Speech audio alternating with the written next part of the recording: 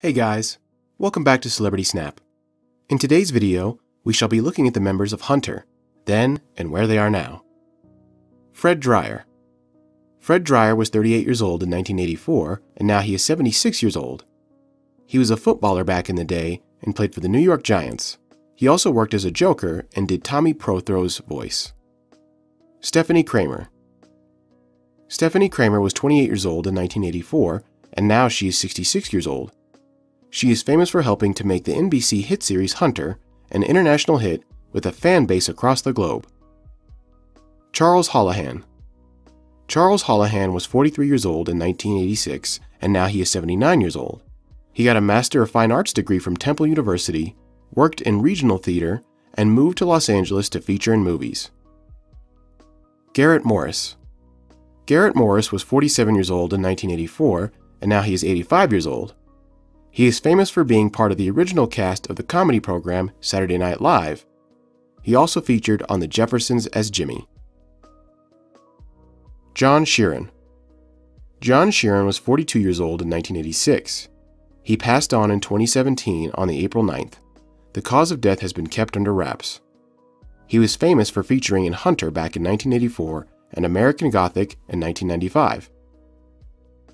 John Amos. John Amos was 47 years old in 1984, and now he is 83 years old. The tough and often hot-headed actor has proved to be an excellent actor on stage when compared to film and TV.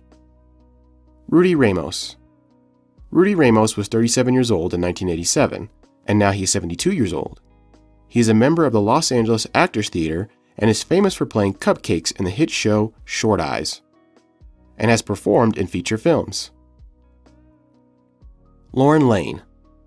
Lauren Lane was 30 years old in 1991, and now she is 61 years old.